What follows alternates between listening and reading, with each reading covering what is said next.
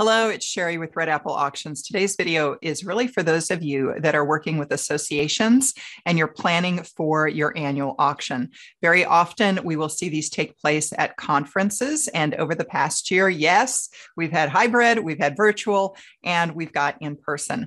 I work with a few of these association auctions every year. What I have done today is I've jotted down the different types of associations that I've worked with and then given you an example or two on the procurement side that you might want to consider when you're thinking about your event and what might speak to your audience. These events are a little bit different than your traditional nonprofit auctions. Or school auction for that matter. They have their own vibe. They've got their own kind of clientele and unique items. And so that's why I wanted to devote a video to them. Traditionally, I have seen that these types of events will oftentimes use a volunteer auctioneer, sometimes someone who's just particularly gregarious within their community.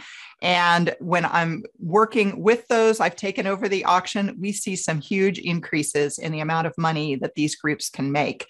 So don't be afraid to hire a professional. If you are an association and you've used maybe a board member or just a fun member of your team, because if you get some really good ideas, you're going to be able to boost not just your auction, but your fund to need as well. And that's an area that seems to be neglected in a number of association auctions. So I jotted down, divided, if you will, into 4 different types of association groups that I've worked with.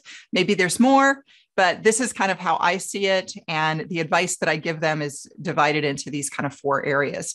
So in one case, you've got associations for an industry, National Association for an industry. So the members of that association tend to be businesses, not individuals, but businesses.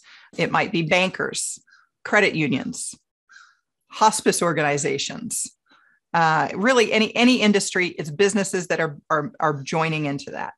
Another association that I've worked with are those that are national associations, but there's chapters. So there's a national organization, but then there's statewide or regional chapters as well. Those regional chapters are doing their own fundraising, but then there's also the national organization that's also doing fundraising. There's some kind of interesting dynamics on those auctions in particular. There's national associations for individuals who are in a specific profession. For instance, the National Auctioneers Association is a membership that I've purchased. I'm an individual auctioneer purchasing a membership into the National Auctioneers Association. But I've worked with groups who are insurance agents who buy into their national association, financial planners who buy into their association. You might have dermatologists or dentists or pick engineers, civil engineers, structural engineers, pick a profession, and they're joining their professional association. And then finally, National Association for individuals who are interested in a particular hobby. Maybe it's genealogy. I just recently did an event and it was private plane owners. They own a specific type of plane. I'm sure there's some for cars. Pick a hobby. I'm sure there's an association for it. So when you're thinking about procurement in the live auction, what are you going to put into the live auction? There's always specific categories that we target. I go over this with my clients. I like 5 categories that we put into our live auction. But when we're looking at these associations, we're adapting 1, 2, 3 of those items to really speak to the crowd, to speak to the clients, the members. And so to that end, here's some examples. If we're working with an association for an industry, so again, that's where those businesses are members of the association. There was one group that I worked with, and they had a vendor who donated a trip to his city. The business that bought that would meet with the president of that vendor. They would then get to go to an area, a private, a live music venue that most people don't have access to, but that vendor has a membership in, longtime membership.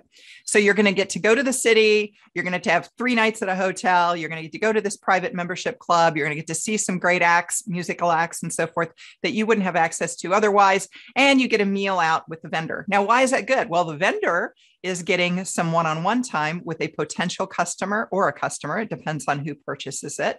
And on the flip side, that person who's buying it is going to get exposed, of course, to that product that the vendor is trying trying to sell. So vendors can be good donors of items for your auction in that kind of a situation. You could also have a vendor donate a suite, like you've got a suite to the Dallas Cowboys game. Well, I, as a business owner, might be very pleased to purchase that and then take my clients down to Dallas to go into the suite with the game to see the game. So that could be something that I'd take my clients to as a business owner. That's a couple of examples there of what are good procurement items for that type of an association. Let's talk about an association for a chapter. So that's where you've got the national association and then you got the statewide or the regional chapters. I have sold whereby the lobbyist at the national organization is going to go out and work with the statewide lobbyist team on strategy. So if they aren't already doing that, or maybe they want extra support, maybe it's a young team, maybe that state lobbying team is planning a lobby day at the state level. They want to have their national lobbyist with them. That would be a reason why that group would buy that. That chapter would buy that. Another example might be that the executive director is coming out and is going to motivate those chapters' employees. So if you've got a very dynamic executive director or president at the national level, the chapter, if they're bidding on that, would bring that in, or the board of that chapter would bring that in to have access to that person. And yeah, this is, again, you're selling other things that we might consider more normal, but these two types of items are also something that can make an impact depending on the type of organization you are. An association for professional individuals, such as the example I gave, I'm a National Auctioneers Association member. Because individuals are purchasing this, one thing that I have seen sold at our auctions at the National Auctioneers Association is you're going to buy time, an hour or two, with another auctioneer, and that auctioneer is going to work with you on your chant, which is what we call the fast talk. That's the fast talk. We call it the chant. Other people refer to it as the fast talk that auctioneers do. So you're buying 1 hour of time with another auctioneer to work on your chant. Another one that I've sold, this was for a group of it was either the financial planners or insurance, and they were purchasing time with the conference speaker, 1 hour with the conference speaker, and that speaker was going to work with them on dealing with sales calls and facing rejection on sales calls. Finally, an association for individuals who are interested in a common hobby. So again, we would sell what we would sell at a traditional nonprofit auction, but you may want to cycle in something specific to your crowd. So for genealogy, maybe I, as a budding genealogist, would be interested in purchasing time with a master genealogist who's got access to databases I don't have access to, or complicated databases that I don't have time to learn. I'm looking for time with that person whereby I can get some research done on my family tree, and that's worth money to me. That's worth some key money. Anytime you can get deep research done on that, it's good. What about a gemologist? Maybe I've got some gems, but this guy over here is known for having some really unique gems, and I'm going to have time with him, and I'm going to get to see some cool gems and kind of hear his stories and see his private collection, which normally is not accessible to others. So those are more powerful to your unique audience, and those aren't the kinds of things that we would typically sell in a standard nonprofit auction, but they would speak to your audience.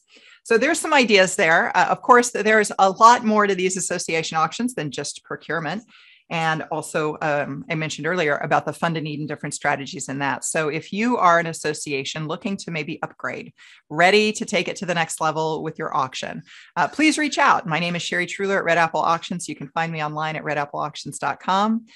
I look forward to finding you online, or pick up the phone or schedule an appointment. We'll visit then. As always, hey, good luck to you in your fundraising event.